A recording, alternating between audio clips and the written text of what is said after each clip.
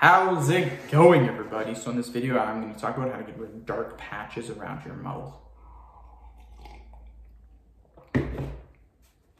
So before I get started, please subscribe to my channel if you haven't already. I do appreciate the support. It helps my channel grow. Please follow me on Instagram at Dylanberg999. So dark patches,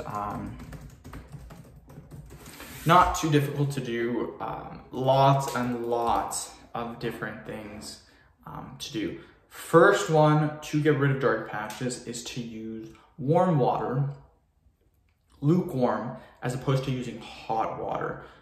The reason for this is because hot water can dry out the skin and it can lead to hyperpigmentation depending on how long you do it for. So if you're showering for 20 minutes a day or 15 minutes a day, like, I think I shower for 5-10 minutes, but if you're going for longer than average showers, this can definitely be a cause of your hyperpigmentation, which again, hyperpigmentation is just changing of the skin color, getting dark patches.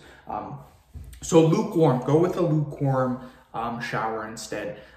Next thing is to get skin laser treatment. It can actually change the skin color it can go from dark to back to normal. This is very, very drastic though, and there are other tips that can work before this, but this is if all else fails. If all else fails and you can't get it back to normal, then the laser skin treatments can definitely work. So I recommend trying that out. Exfoliating, that just basically means getting rid of dead skin cells. A natural exfoliator that you can use with products at home is going to be baking soda. There are creams and gels and all these different types of exfoliators that you can get nowadays, but they all work pretty well the same. So try to go with the cheaper option. Being deficient in a certain vitamin can cause dark patches. The main one's going to be vitamin C. If you're deficient in vitamin C, this can cause dark patches to form. So I recommend taking a vitamin C supplement, or literally to get all your vitamin C is to just take, is to eat 1 orange per day.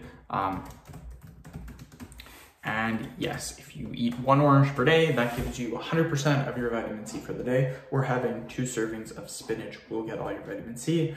Last one is going to be lemon juice or apple cider vinegar. Both of these work literally the same. They help to change hyperpigmentation. So end of video. Thank you so much for watching. Please subscribe to my channel if you haven't already. Please follow me on Instagram, Dylanberg999.